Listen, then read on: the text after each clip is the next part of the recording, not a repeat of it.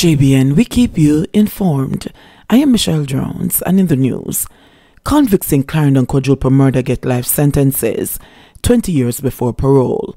Two men were among a group of armed thugs who executed 4 people in Clarendon last month will each have to serve at least 20 years in prison. Andre Bennett and Oral Richards each pleaded guilty to 4 counts of murder and illegal possession of a firearm in the Home Circuit Court yesterday. Both men were armed with guns but did not fire their weapons. Just after midnight on September 12, when 2 sisters, their nephew, and one of the woman's common-law partner were shot execution style in Havana Heights. Richards was sentenced to life in prison for each murder and ordered to serve 20 years before he is eligible for parole. He was also sentenced to 20 years in prison for illegal possession of a firearm. Richards has a previous conviction for illegal possession of a firearm. The sentences are to run at the same time. Bennett was sentenced to 20 years in prison at hard labor for each murder and 10 years for illegal possession of a firearm. He too will serve the sentences simultaneously.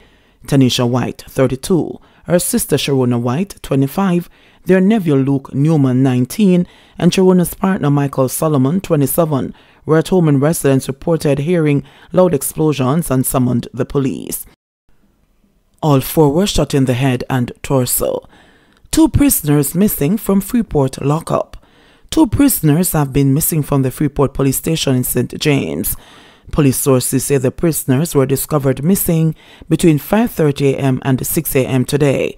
The discovery was made as prisoners were being tallied after their morning shower.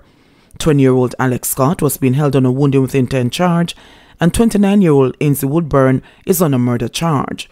The police report that Scott and Woodburn were among 5 detainees released from their cell. When the group returned to the cell, the 2 men were not seen. A thorough search revealed no physical breakout, police sources say. It would seem as if they were released by someone, a highly placed police source said. A major probe into the disappearance is now underway. $100 million SIM swap scam, 4 before court for alleged fraud. 4 persons were on Thursday brought before the Kingston and the St. Andrew Parish Court, accused of fleecing millions of dollars from the bank accounts of customers of the First Caribbean International Bank. The crime was allegedly carried out utilizing the SIM swap method.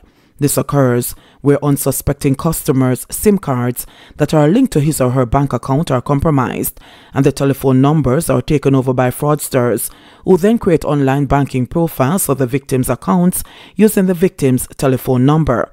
Through this scam, one account was credited for more than $22 million, and the fraud has already racked up $100 million. The 4 accused in the First Caribbean case are Dusain Moulton, Akeem Plummer, Martina Shim, and Denoy Hermit, who are charged with various fraud-related offences.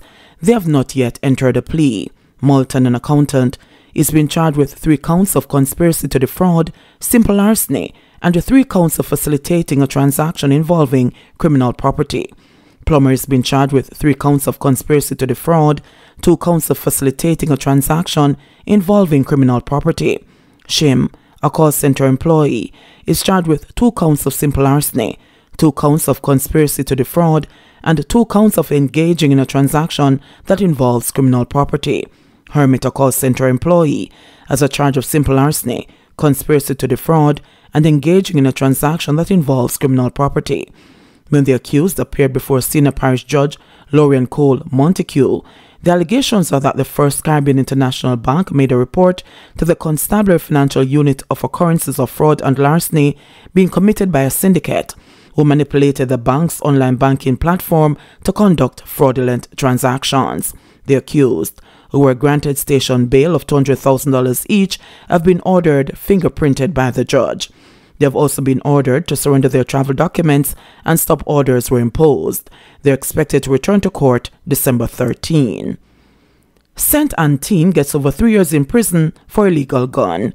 A teenager who pleaded guilty to illegal possession of firearm and ammunition was on Friday sentenced to 3 years and 2 months in prison when he appeared before the St. Ann Circuit Court.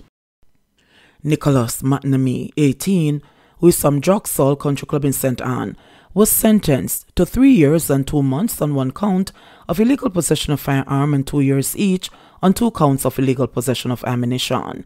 High Court Judge Justice Andrea Pettigrew Collins ordered the sentences to run concurrently. McNamee was arrested following an operation along Newland Street in Ocho on February 5 of this year. Police reports are that about 4:45 p.m. an operation was conducted, during which a Toyota Axia motor car in which McNamee and another male teen were traveling was stopped and searched. A 9mm pistol with a magazine containing 15 9mm rounds of ammunition was found, a police report said at the time. It is understood that a subsequent search was conducted at McNamee's home, which resulted in the seizure of more ammunition. JTA supports phased resumption of face-to-face classes. The Central Executive of the Jamaica Teachers Association, JTA, has given its support for a phased resumption of schools on a face-to-face basis. This position comes after a meeting held on Friday. The JTA has, however, stated that while it supports the phased resumption of face-to-face classes, the latter must be guided by the Disaster Risk Management Act, DRMA. It also stated that the Ministry of Education must outline a structured resumption plan and that all schools must be provided with the required resources as stipulated by public health protocols. Although the government had hoped to resume face-to-face classes at the start of the 2021-22 academic year in September, a rise in COVID cases island-wide saw the Ministry of Education extending virtual learning instead. At that time, Minister of Education Favour Williams said the online teaching and learning dynamic will continue until the country is able to once more handle the face-to-face component. The JT in a release yesterday also shared that in the phased resumption of physical classes, priority must be given to students who are preparing for external exams. Guns and ammo seized as cops carry out raids in St. Andrew South. The St. Andrew South police say they have stepped up their operations to clamp down on criminals wreaking havoc in the division, with their latest set of raids reaping success.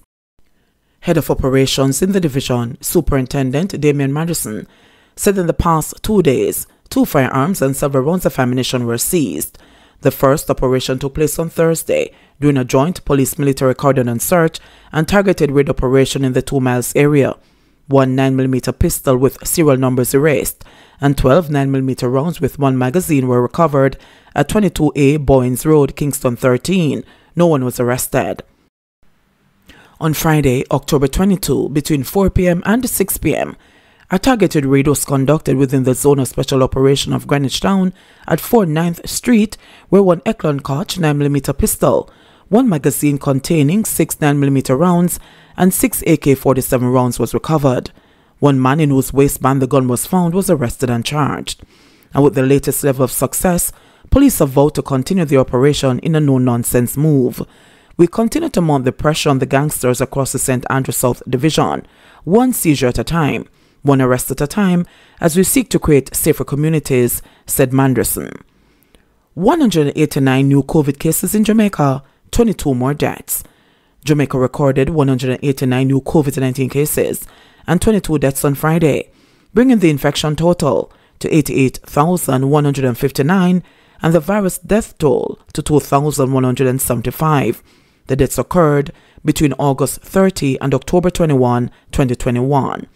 The Ministry of Health and Wellness reported that the new cases comprise 77 females and 112 males with ages ranging from 5 months to 98 years.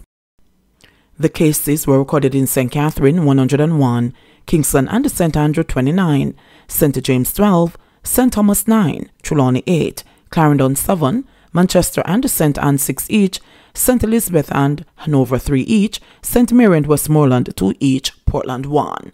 The deceased are a 60-year-old male from Hanover previously under investigation, a 45-year-old female from Hanover, an 89-year-old female from Manchester, and an 89-year-old male from Manchester, both previously under investigation, a 79-year-old female, a 93-year-old male, an 86-year-old male, an 85-year-old male, a 69-year-old male, and a 79-year-old male, all from St. James, an 89-year-old male, and an 80-year-old female from Kingston and St. Andrew, an 85-year-old male, and an 89-year-old female from St. Elizabeth, a 76-year-old male and an 88-year-old male from St. Catherine, an 88-year-old male and a 65-year-old male from Portland, an 18-year-old female and a 79-year-old male from St. Anne, a 61-year-old female from Westmoreland and an 81-year-old female from Westmoreland previously under investigation.